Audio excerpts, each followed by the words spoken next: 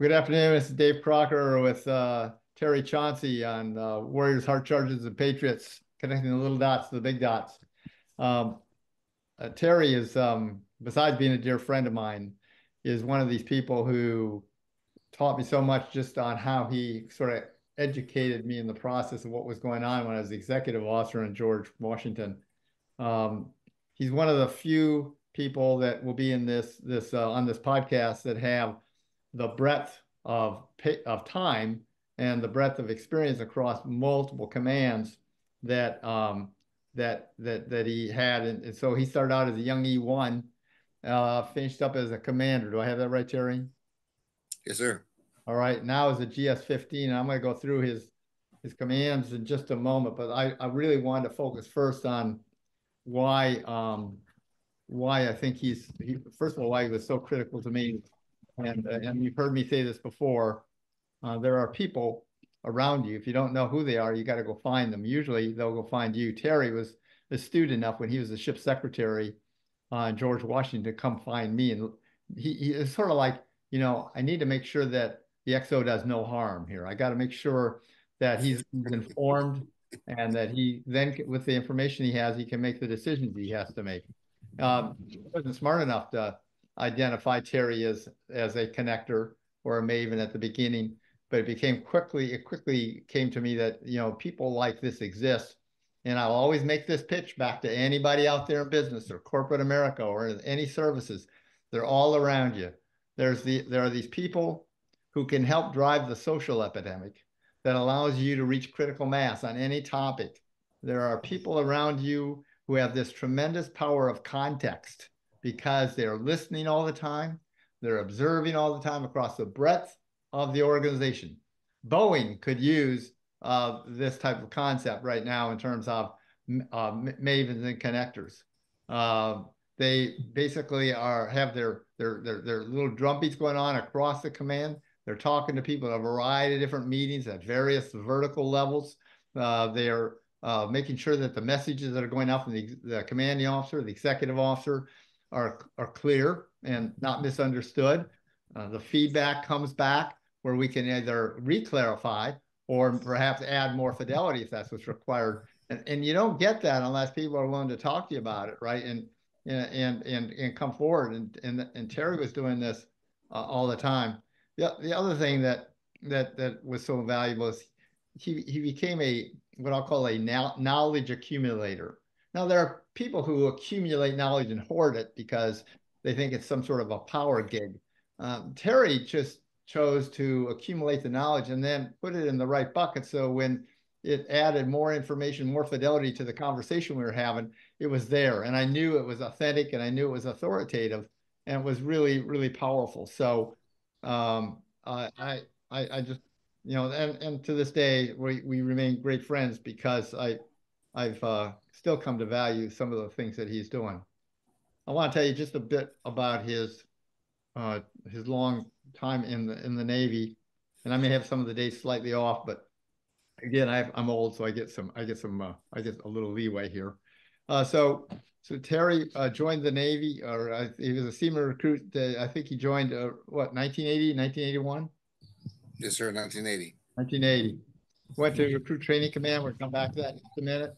Spent 6 years on the USS John C. Calhoun, which is one of our ballistic missile submarines. He did something between there and not and when he was on GW, but GW was the next big event for me, and I'm going to allow Terry to fill in wherever he wants to. But he was on George Washington with me from '91 to '93, director of submarine manpower requirements, the admin officer, which is another one of these Maven connector pieces on Theodore Roosevelt, USS Theodore Roosevelt, another nuclear aircraft carrier from 2001 to 2003. Chief of Staff for Commander of Naval Personnel, Director of Administration for the White House staff, correct? When you were in the White House? Yes, sir. Okay. So you're starting to get the picture, ladies and gentlemen. Promoted to a limited duty officer, which is, the most, so he went from the most junior enlisted to the most senior. And he was promoted to LDO in 2013. Director of Manpower Requirements at NAV Air. and he's now the director of fleet personnel programs as a GS-15 over at Fleet Forces Command. So he is still spending 8.5 days a week trying to help young sailors and their spouses and the commands understand all the various programs because they are evolving so quickly. And along that line, I must tell you that I've had some premonitions about some things that I didn't agree with. And I could always go back, and I have gone back, and Terry has helped me understand the process a little bit better, which sort of helps me stay away from the cliff because sometimes I just don't know what we're doing. But Terry's involved in all of it. And the last piece before we get into the discussion, which speaks so much to a young man who has spent his life making deposits on behalf of the nation. And I don't think he's taken one. So going back. So one of the things that I really want to talk about here that is important. Uh, it speaks to the breadth of his always making deposits on behalf of the nation and never taking withdrawal. He's always given to this country. Outside of all these other things he's doing, and with this very busy job he has, he's a volunteer assistant fire chief and emergency medical services person up in Stafford County, which is where he has a home. He's a volunteer emergency medical technician in Chesapeake Beach, which is where he sort of is close to where he works. And of course, Excelsior College would be so proud of all the things that Terry's done. But that's quite a history, quite a record. So Terry, I think the way to start this, I'm going to ask you this question. What compelled you to join the Navy? What got you to the recruiting office? I ask myself that all the time. I honestly don't know. Um, I had a full scholarship to Florida State in music. Music was always my, what I wanted to grow up and be a band director. But when I got into college, I guess I was disappointed. Music wasn't what I envisioned it to be. Um, I took a part-time job while in college in the auto parts, and the owner of the store made big promises that I would go far selling auto parts. Uh, um, so I dropped out of college and did that. I thought it was going to be, and one day during lunch, I ended up in a Navy recruiter's office. Don't know why, don't know how. I just ended up sitting in front of a Navy recruiter, and he was trying to talk me into going nuclear Navy. My scores were high enough to do that. Um, Nuclear power scared me at the time. I'm from a small town, very small town in Central Florida. Had one red light, kind of deal. Small high school, and nuclear power was not something that interested me. So he told me to pick a rate. The only rate that I saw that made sense to me was personnelman. And because I picked personnelman because when I would go home and I told people what I did and I said the word personnelman, they could understand what it was that I did. Mm. So I joined the Navy to be a personnelman. So That's where I got there. so you had no, but before you joined the Navy, did you have any idea what you wanted to do? I mean, or was the Navy the sort of like I'll call it a default means by which you go out and try to figure out what you wanted to do with your life? No, sir. In fact, when I went home and told my parents that I had joined the Navy, my dad said, "Son, they're going to kick you out in 6 months because with your smart ass attitude, they're not going to put up with it." Well, boy, was he wrong. I mean that's just no disrespect to your dad, but wow. So you went to boot camp. I've asked this question of everybody that has been to boot camp, and I'll ask you, what changed about Terry Chauncey from the day you entered boot camp to the day you got out? When I was raised to have respect. So the yes sir, no sir, thank you, please was ingrained in me from childhood. So that wasn't hard. Um, the physical fitness piece of it wasn't hard. The mind game piece of it was a bit hard, um, but I guess the camaraderie that I picked up in boot camp was something that I liked. I had it in band, marching band, concert band, and it was something that I did not have after I graduated from high school. So it was something that kind of pulled me, I think, into the Navy. That really um, that I liked, and it pulled me into enjoying what I did, and that was the camaraderie. So you get out there and you go to your first ship. Did the ship or boat, did the boat reinforce those principles to you? Did you, let me go back I want to ask this question. So before you left someplace either at the recruiting office or maybe or during your time at the boot camp, you took the oath of enlistment, and you raised your right hand, you swore an oath to the Constitution, to swear and support and defend the Constitution of the United States and all the things that go with that. Did it sink in as to in your mind and as to what you were actually doing when you raised that hand and swore that oath to the ideals that make this country great? Did that mean anything to you when you first took the oath? It did, because my parents are my parents, and especially my grandparents, are real big on the flag.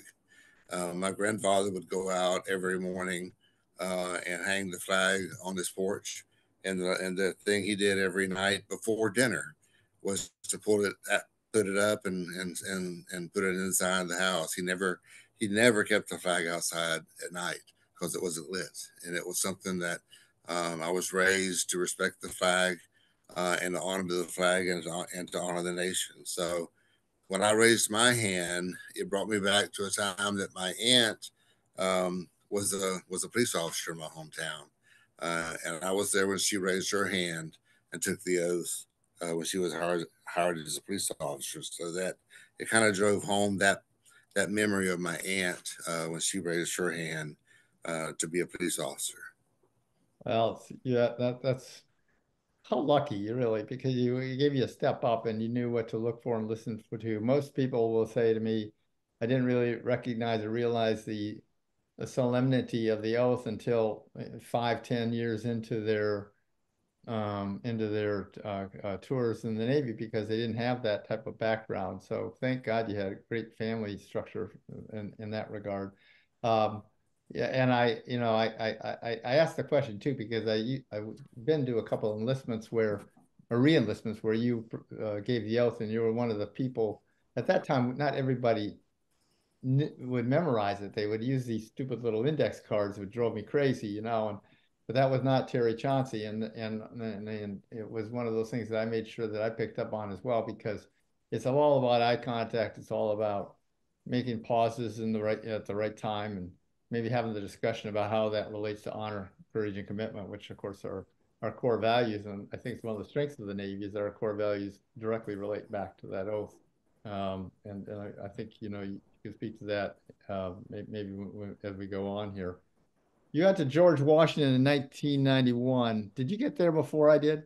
You did, didn't you? Yes, sir.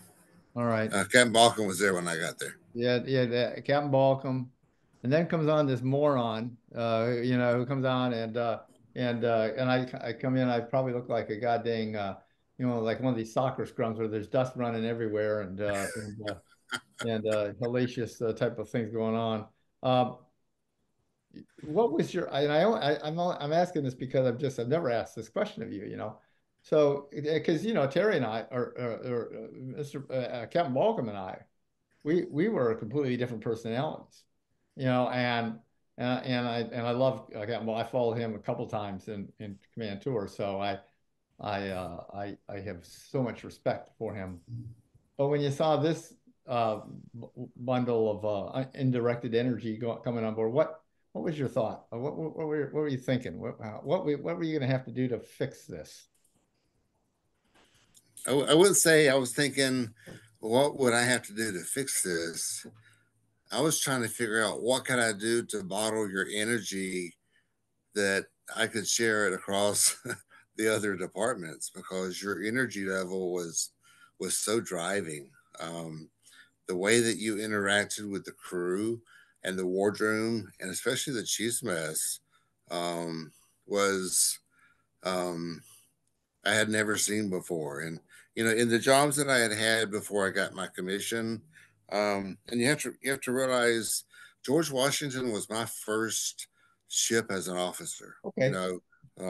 My first ship was Mount Baker, and Yeah. that was an old ammunition ship. Okay. Didn't have air conditioning and all that kind of stuff. Right. And as a young E1, E2, E3, and Frocked E4, the officers on that ship were kind of standoffish. You really didn't get a chance to really know them. And I was, for lack of a better term, the XO's yeoman, although I was a personnelman. Um, the leadership, although I guess it was good leadership, was nothing like what I had on the submarines. Right. There's only really three admin types on the submarines, so you really get to know, the skipper and the XO pretty well. Mm-hmm. So I felt very comfortable around, the triad, um, in a crew of 135, where you really get to know the whole crew's first, middle, last name, and probably three-quarters of the crew's social security numbers.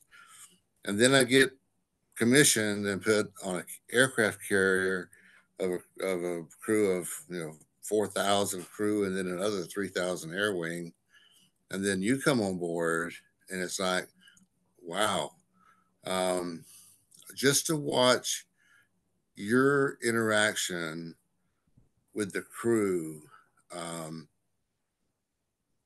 I One thing, you was never late to a meeting, and if Called you the were Crocker time, conducting. Terry. People on Vincent always learned that they needed to be there. I conditioned them to be there 10 minutes ahead of time. Well, sir, I can never figure out how you could be on time to a meeting, yet still not pass a sailor in a passageway and stop and talk to them and get to know them, yet be on time to a meeting, because you knew every sailor, you knew most of how they were feeling and what they were saying. You walk into an 8 o'clock report and look at the RO or the Chang and say, hey, did you know that Petty Officer so and so is having a problem with this? And of course, the department head, whoever will be the OPSO or RO, would look at you and go, no. And you say, yeah, you need to go take care of that, because this sailor is having a problem. And you had just left him, but you were just left another meeting. I can never figure out how you could leave one meeting and get to another meeting on time, but yet have talked to 15 sailors between that last meeting. And it's like you had this magic skill to get between the meetings and still talk to the sailors. I can Right. never figure that out. I enjoyed, Terry, you and I both enjoyed talking to young men and women, and we love them to death for sure. Thank you for that. But I so enjoyed this, and the reason I asked the question was not for self-aggrandizement. I really wanted to come back to how I was able to do the things I was able to do, and that was because I'd get I don't know, five, six, seven, sometimes depending on what we were doing, phone calls from you every day, or you'd stop down, or if I came up to see what's going on with the captain, we maybe even go behind closed doors once in a while, and just have a dialogue about what I need to know from your perspective. And I don't know. I mean, what you did is sort of plug some of the holes in the leaky bucket for me, because the information was going to get away if, you didn't provide the right context for me. It's the power of context that I was talking about. And I had a chief when senior chief when I was in HS 17, my first command, or actually I had a senior chief in HS 15, my first command as a JO, who always told me to go look for the wizards, of the experts, the people who had context, and I never really knew what he meant until later on in life, and really probably it really hit home with you certainly when we were on GW together. And I learned always to use the captain's office because of our relationship. I mean, when John Ottery and I joined teams up in Carl Vinson days, we picked up on the same piece. So, and I suspect that you did the same thing when you're on Theodore Roosevelt, and I would love to have you talk about Roosevelt, although we know she's only the second or third best carrier in the Navy. But um, what changed for you? All right, so well, or let's not leave GW until unless you're ready to leave GW. Were there other things that happened there that, I remember us doing Carrier Group 4 when we had to do readiness for getting ready to go on our first deployment. I think you were still there then. And we had some challenges. And again, you were had your eyes and ears in with Carrier Group 4. You had your eyes and ears in with the other evaluators. And you were there for the D-Day experience that we had when we went to Portsmouth, England.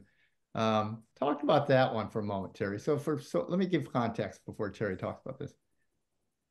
We had the president and his wife and 285 of their closest friends on board George Washington for the 50th D-Day anniversary. And I think there was 12 to 20 survivors of D-Day that rode over with us. And whenever Terry had to get ready for a VIP tour, we would put out a notice. I think it was called a 50-50 notice. And it would be 7 or 8 pages. It gave a little bit of a tour and, schedule and so everyone could follow. Well, when you have the president and 285 of his closest friends, you have a 50-50 and Secret Service, by the way, that is 90 pages long. Because if you were a Democrat, you had to have your own tour group. If you were a Republican, you had to have your own tour group, and on and on and on. Talk to me about that experience for you. Well, we had set up the captain's import cabin for the president. So we had gone out and acquired special furniture because what we had gotten, GW had just been commissioned. Yeah. So we had pretty much Mark One's, Mod Zero shipyard furniture in there in the captain's import cabin. So and it wasn't presidential. So we had gone out and spent quite a bit of money. We'd gone to Mount Vernon and got the ladies of Mount Vernon to donate a couple of authentic, George Washington's Queen Anne chairs, to put in there. We bought some nice stereo and stuff and put it in there. And then the day before the president walks on board, Secret Service comes on board and says, he can't stay here. And I remember you walking in and me telling you the president can't stay here. Well, we had done or coordinated the stateroom assignments based on the president staying in the captain's import cabin, and the political fallout on where everybody sleeps close to the president is so great. And I'm talking it's almost in inches. Who gets to sleep closer to the president? So when we moved, we had to move him inside the ballistic bulkhead of the ship. The captain's import cabin is outside the ballistic bulkhead of the ship. So we had to move the president and the first lady into the admiral's cabin, and the first lady went into the chief of staff's cabin. Well, that put the president in a different location. So we ended up having to measure. Me and you had to measure where every stateroom was and move every cabinet secretary or senator or congressman around, which meant we had to fly off more of the air wing than we had planned to fly off, We and flew the whole reassign air wing every. off, I think. The whole air wing Oh went. yeah, Yeah. absolutely. Yeah. We had to reassign everybody else. The cabinets. The Secretary of Treasury was upset, or I forgot exactly which secretary was upset because some other secretary got to sleep, 15 feet closer to the president and all kinds of stuff.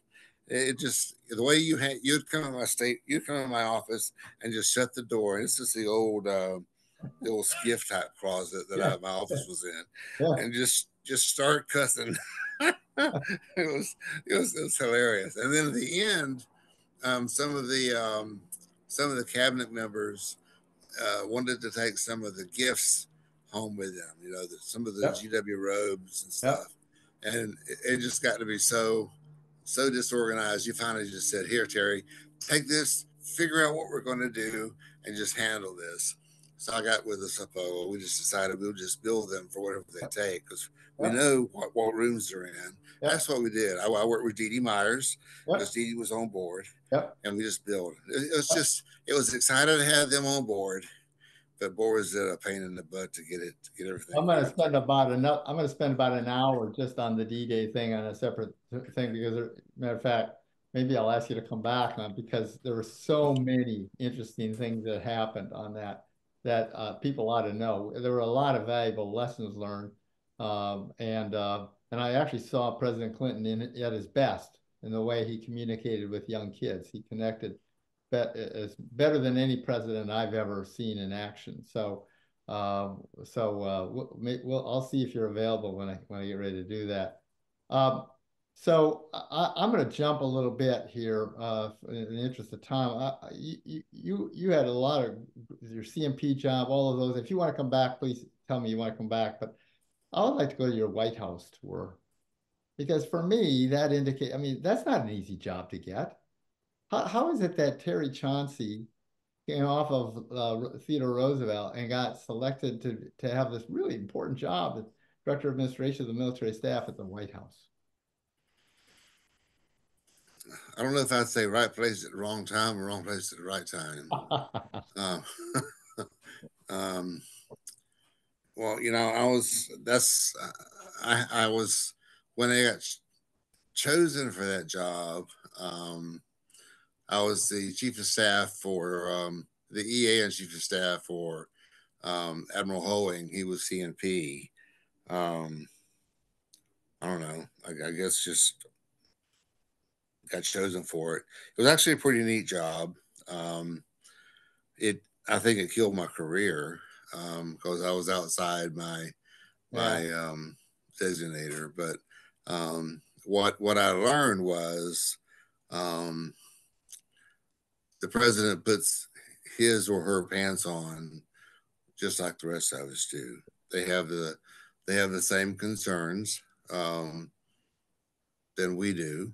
mhm, Um, I learned that a lot of times they are disconnected from the real world because they aren't allowed to know um, a lot of things that you and I know. Just because they can't make a decision based on something that they might have heard in the news, which you and I both know half the news they hear is probably wrong. right. At least half the news we hear is probably wrong. Um, so they're very what they hear is very filtered, um, and a lot of it, a lot of what they hear is picking people on their staff that can be discreet and feed them information that they may not hear in the situation room, so to speak. So I got to be careful what I say, but Sure. um, I had a nice tour there. Yeah, um, I'll give you an example of something that happened that really never made it to the news much. I got a call one day from the switchboard, and they said, she goes, "I've got somebody on the phone here that says that the president met her son, um, and he promised this is President George W. Bush, Bush 43, the younger Bush, Mhm. um, and in Texas, and said that when he was able to run again, that he wanted to run with him. You know, President Bush was an avid runner back then, Mhm. and her son was an avid runner, but he had gotten injured overseas in Iraq, And the president met him in Texas in a hospital and said he would run with him. And her son was now able to run, and he wanted to cash in to run with the president. So I said, okay, um, let me check. So, well, what injuries did your son have? So she said, um, he had both of his legs blown off, Hmm. and I'm like, here comes another joke, and a jokester, calling in to try to play a joke on the president. And I said he had both of his legs blown off. Yes, and he's going to run with the president. She goes, yes. Okay. Um, what was his name? And she told me. I said, okay, well, give me your name and number, and I'll check with the president and call you back. She said, thank you. So that evening, um, we had, towards the end of the day, just like we did, for you admirals, we have end of day sync. Hmm. Something I started when I was there because it's something I'm used to. They Yep. didn't do it before I got there. So at end of day sync with the president, we did a round table, and it got to me. So I said, Mr. President, I had an interesting phone call today from a lady who says that you met her son in Texas, in the Texas hospital, and you promised that when he's able to run again, that you would run with him. And he goes, really? And I said, yes, sir. He's an Army vet, and you met him in the hospital there, and he's a runner. And the president looked kind of in the air, and he goes, yeah, Sergeant Christian Baggy. And I'm like, holy shit. That's right. He goes, he's running again? And I'm like, yes, sir. He goes, schedule it, make it happen. Wow. So I scheduled it and made it happen. Isn't that cool So, though? yeah, so Sergeant Baggy and his wife and his mother came to the White House, and the president ran with him. But Terry, it's emotional. I can feel it in your voice even because, you know, you were able to facilitate this and you were at the right place at the right time, as far as I'm concerned. Because that is a phone call that you wanted to take, right? You wanted to Mm-hmm. be able to do that. And I'm sure I think it'd be tears running down my eyes, knowing what little I know about the president, and then but I know he is one of those people that loved his soldiers, sailors, airmen, first Sergeant, and Marines to death. So I think that makes that tour worth it right there. I don't think it was a career killer for you in the context of because I think that you were still figuring out who you were. I don't not necessarily know what greatness was going to be later, but right at that moment, you were Mm-hmm. great. And don't listen, you were great right there. You hit the goal line. A lot of people don't hit the goal line that early in life. I'm still looking for that goal line, but that's a great moment, and it's a story that is worth telling whenever you get the chance to tell it because people need to understand that you don't have to be the president or a four-star admiral to make wonderful things happen. You made them happen on GW and all these other ships that you were on because again, I go back to just watching you make life easy for people like the captain and me on George Washington. I suspect the same went for the captain and the XO on Theodore Roosevelt. Uh, so you retired in what year, Terry? 13. 13. And that's right. And so you were LDO when you retired. Mm-hmm. Okay. And so the manpower requirements job at NavAir, was that a civilian job or were you still in the Navy for that job? I was still Navy. Okay. So it's Oh, after, no, no, no, no. I was a civilian. okay. All right. So for those that are listening to this, a lot about manpower requirements in Terry's life. Um, a lot. And that's why what he's doing now in the fleet personnel programs. I would suggest to you all that there's nobody, Terry might nod his head no, but there's probably very few people that know more about the makeup of the American sailor and the challenges that they're facing and the challenges that their families are facing than Terry Chauncey.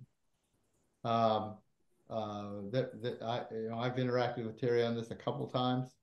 Um, and I'm just hoping, I mean, you're looking for a great admiral right now, but they're, and you got a chain of command to follow, and I know you respect that chain of command, but I think you're an authoritative figure in this regard, and I hope uh, I hope people are paying attention to what you're saying because we still love our sailors and their families. Any thoughts on the changes that are going on? I don't want to get into all the stuff that people are trying to make political fodder about. I'm talking about are sailors still sailors? Do they still believe in the oath? Our families pretty much content? I mean, just in a general context, any observations you want to make? I think the sailors are still sailors. They're good sailors that are in the Navy.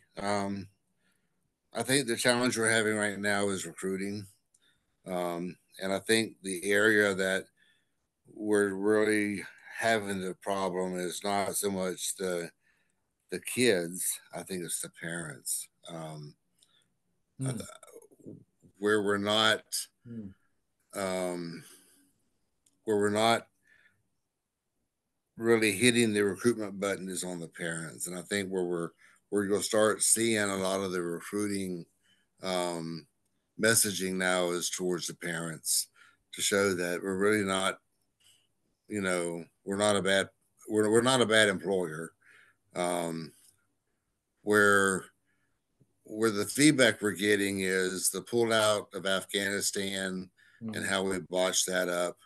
I think the parents are afraid if their young son or daughter joins that's going to happen again, and so what we're having to do now is show them that that's not that's not who we are. So we're trying hard um, to show them as an example how good our sailors are doing on the ships in the Red Sea, um, and how many of the drones we're shooting down, and how good we are at shooting those drones down, both in the air and the the surface ship drones that are coming at us.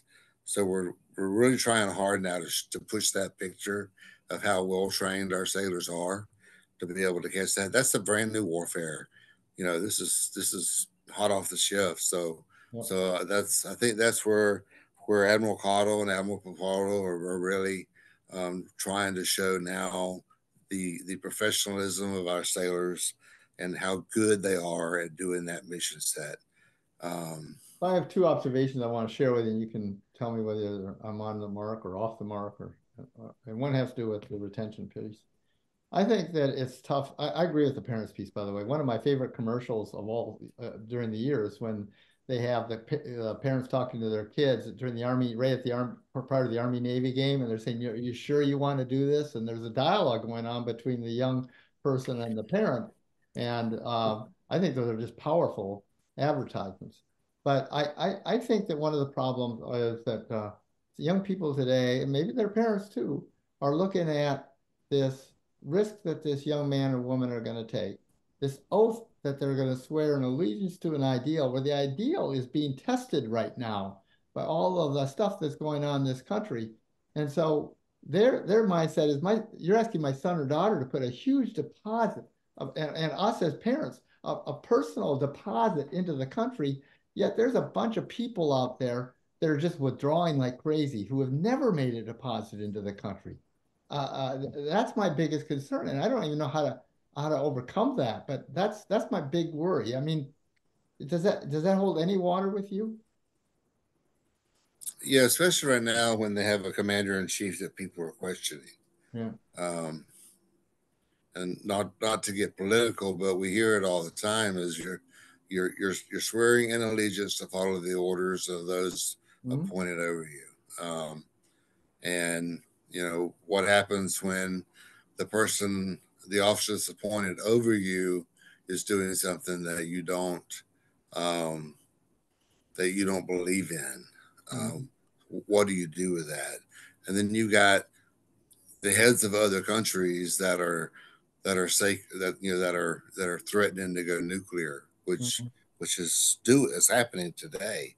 Mhm. Um, is that where they want their son or daughter, Mhm. on the front lines fighting? So, I kind of understand, I guess, why a parent would feel um, hesitant to encourage their son or daughter to go forward. But, with the warfare that we have out there today, it doesn't matter where your son or daughter is. Right. Um, they're, they could be sitting in, I don't know, Chicago, Illinois, and be in as much or more danger than they would Right. sitting on a submarine or a destroyer somewhere. Right. So, at least on a surface ship or on an aircraft somewhere, at least they got weapons that they can protect themselves with. That's kind of how I see it.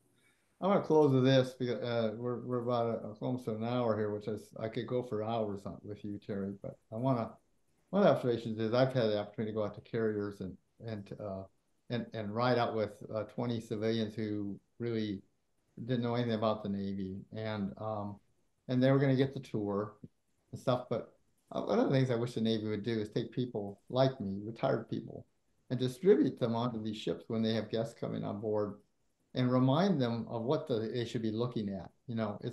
It's not the ships are so awe-inspiring, but when they walk down from the flight deck on a carrier, for example, down to the O3 level, which is one level below the flight deck, and they're like kids at Christmas. They're just their eyes are huge, but they're missing they're missing the most important thing. They're missing that young man or woman who is saying yes sir, yes ma'am, shoulders back, eye contact made. I said, and so if you can forewarn them, say here's what you need to look for when you're on. This is the difference maker here, right? Then it helps, right? But send them out for just a tour is not gonna bring because they're just gonna go, yeah, I had the best time. I got to watch F-14 take off, F-35, blah blah blah blah. But very few will talk about the sailors unless you tell them to talk to the sailors, and then they find out, wow, they ask the same questions that you and I were talking about. You and I almost had an opportunity to do this. I backed out at the last minute, which I'll always regret, by the way. But there is an opportunity here for retired people to step up and offer to help. I talk to a lot of parents about their kids as they're getting ready to join, and we have a conversation right about that oath. And I pull that preamble, that Constitution out, and hit the "we the people" part, and enhancing our lifestyle for ourselves and our posterity. All of that stuff's important, right? Uh, and uh, and you're doing such great work in this area. I don't know how many Terry Chaunceys we have in the world, but I mean, ladies and gentlemen, here's a guy who never stops. I mean, it's sort of like shooting the tires of a race car going 150 miles an hour around the racetrack. The only time he stops is to get a body part repaired or his brain refreshed and ready to go again. So and yet here he is, 38 years serving this great nation of ours. I'm going to ask if you have any final words that you want to put out, Terry. I'm going to ask you to come back for the GW piece. I think you'd bring tremendous credibility, and we'd have fun doing that. But do you have any closing comments, closing thoughts? No, it's not really. Just keep doing what you're doing. I'm enjoying your podcasts. I listen to them all the time, and if you want to come join us on any of our workshops that we're doing, we are starting them back up again. They're called. We're not calling them workshops anymore. We're calling them something else, but I forgot what we're calling them. That's all But right. we are concerned again about mental health. That is kind of where we're really trying to focus all of our work. That and suicides. Um, our suicide numbers are starting to creep back up again after the COVID stuff again. So we are working that area. So All right, well, I'm gonna end the call, but I want you to stay online because I have a couple things I want to talk to you about here. Ladies and gentlemen, Terry Chauncey, Patriot for sure, warrior, no doubt. And I use the words hard charger a lot, but here's the premier guy right here. And I love you and your family and so much respect for you. And thanks for coming on today. All right, thanks, boss. All right, so hang on for a second. I got to figure out if I can figure out how to turn this thing off here.